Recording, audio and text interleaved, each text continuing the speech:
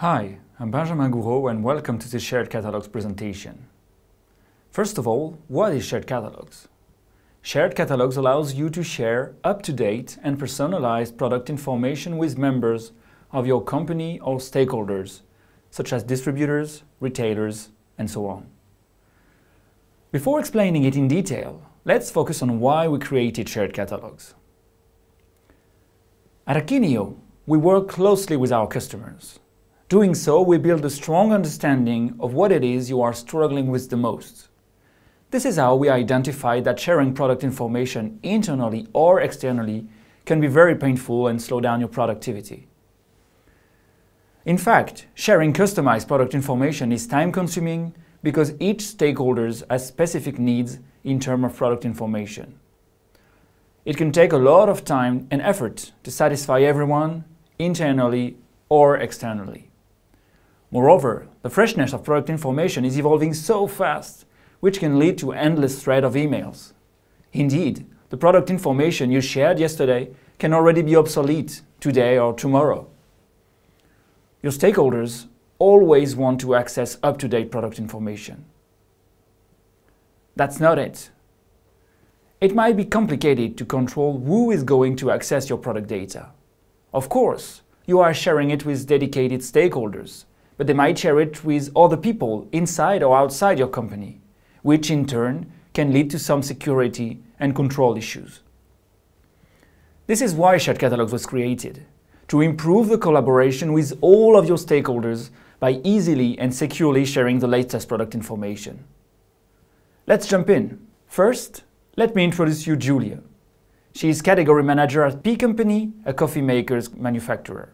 She needs to share the new collection for 2021 to her stakeholders, the sales team, the shop vendors, and to more than 20 distributors worldwide. For that, until recently, she used to send personalized Excel files to each stakeholder. With this current process, Julia was facing two issues. Some information might still be missing or inaccurate because Julia did not send relevant product information to her stakeholders. She had to send new Excel files, which was so time-consuming and unproductive. Moreover, the information the stakeholders got may have been accurate on that day, but it might no longer have been the case the next day when they needed it again. You know how volatile product information can be. Now, from the stakeholder point of view, we identify a strong issue of dependency when it comes to finding product information.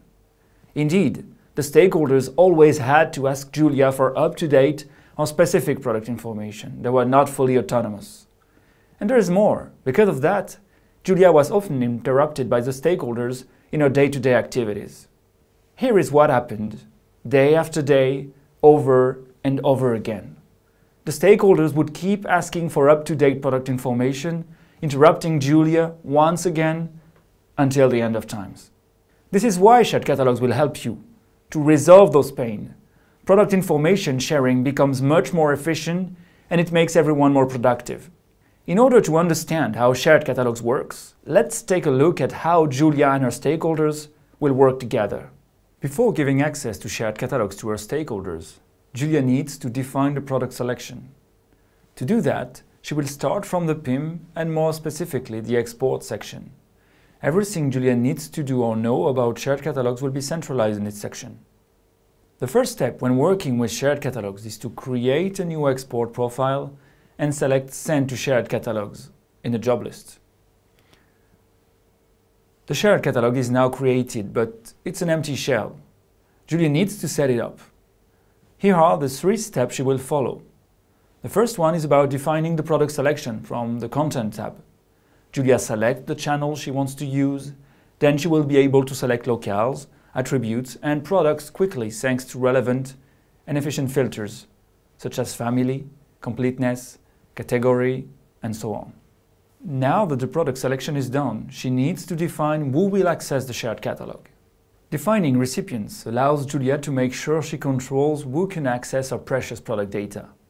To do that, she needs to go on the Recipients tab. To define a recipient, she has to fill in the stakeholder's email address or copy-paste a list of email addresses in order to save time. Once the Shared Catalog is set up, all the recipients will receive a notification by email. Now let's move on to the final step, the branding. The branding definition allows Julia to customize the platform for the stakeholders to work in a familiar context which is consistent with the company branding. From the Branding tab, she can upload a logo that will be displayed on the Shared Catalog portal. The Shared Catalog is now set up as long as you don't forget to click on Save and Share. And that's it! Now the stakeholders will receive an email to access the Shared Catalog that Julia just created. Julia will be able to find this Shared Catalog on the Export menu, and she can update it whenever she wants. To sum up, and as you can see, Shared Catalogs enables you to share and control product information needed by your stakeholders in a secure and productive way. Now let's switch to the stakeholders experience. Let me introduce you Betty. She works in the sales team at P Company. She is going to discover Shared Catalogs, a dedicated portal that helps her access targeted product information shared by Julia from the marketing team. Let's discover how she will use it. As a recipient, Betty just received an email in order to access Shared Catalogs. This is the first step of her account creation. She just needs to click on Let's Start and will be redirected to the password definition page.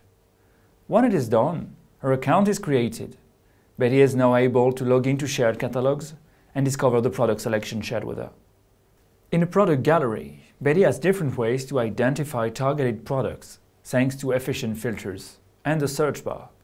This allows her to be more efficient when going through this product selection.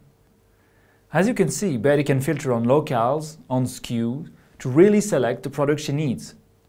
When clicking on a product, Betty can access product information and assets shared with her by Julia. She can also click on a media in order to see it better and download it.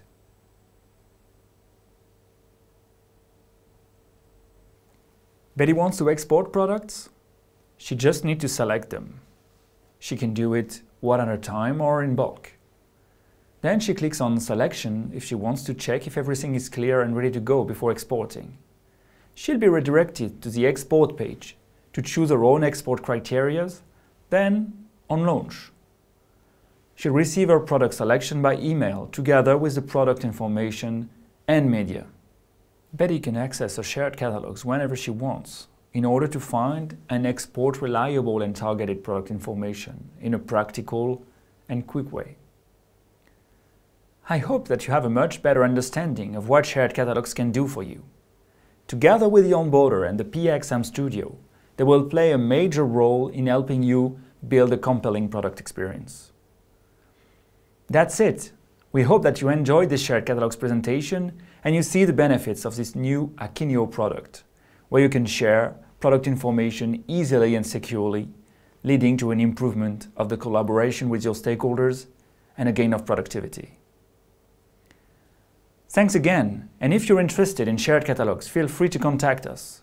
It will be a pleasure for us to give you more details about it. In the meantime, don't hesitate to go and watch the other unlocked videos and sessions.